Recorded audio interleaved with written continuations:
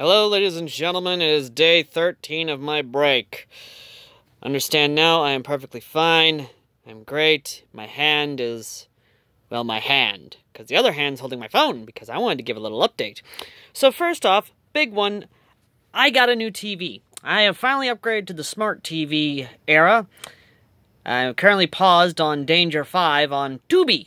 Tubi also happens to have the Spike parody of the Japanese game show, MXP, I think it was, or something along those lines. But either way, though, I am still gaming on my little PC. My PC is now 64 gigabytes. What else before I get to the thing? Got my Rebecca tumbler still. Enjoying that very much. I even got some new sunglasses that I'll probably use as a thumbnail for this video. But no, that's not what I'm talking about. No, ladies and gentlemen, what I'm talking about is something that came in from Tony, who said, hey, here's one of the other guns for October. And he couldn't let me just deal with Springers. To be exact, 3 Springers. A 1911, a Sig Sauer in pink, and a pump-action slug gun from UK Arms. No. Instead, Tony decides he wants to further torture yours truly by sending this in. The coveted D96. This is not worthy of the nice. This is never worthy of the nice. This is the only, I don't even know what to call it, a cartoon version of an M1 carbine. It's, I don't even know what this box art, like, seriously, this box art is way too good for this. This is way too good for this.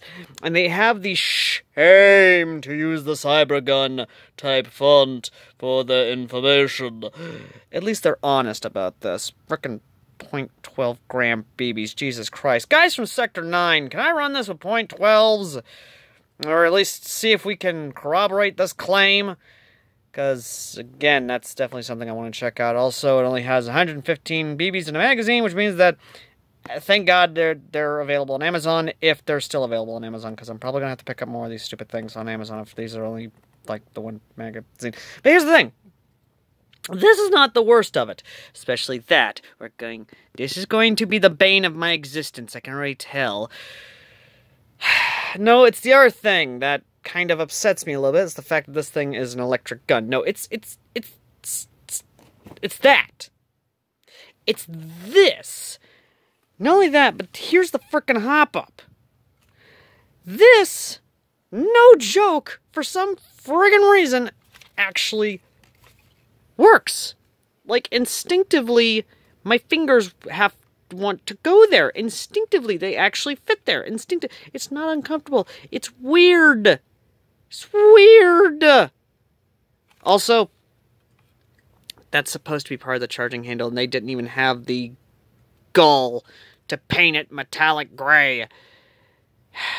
I'm too freaking lazy and don't give a hell, and just do not give a hoot to paint it the correct color, so I'm not even going to do anything. But again, this right here, this confuses me.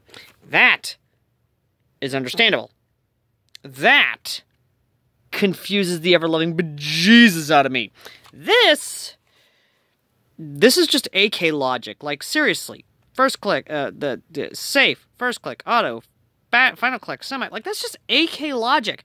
Why not use American logic, where it's just like, first click, semi, final click, auto. Like, but what? What? Oh, yeah, and then, of course, this, even though that is technically a sling area where you put the sling in, and you go all the way to the thing that is currently down this way instead of being on its frickin' side.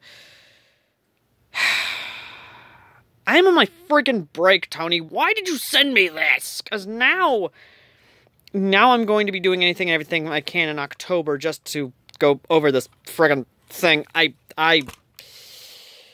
Oh, that is a lie. It is a lie.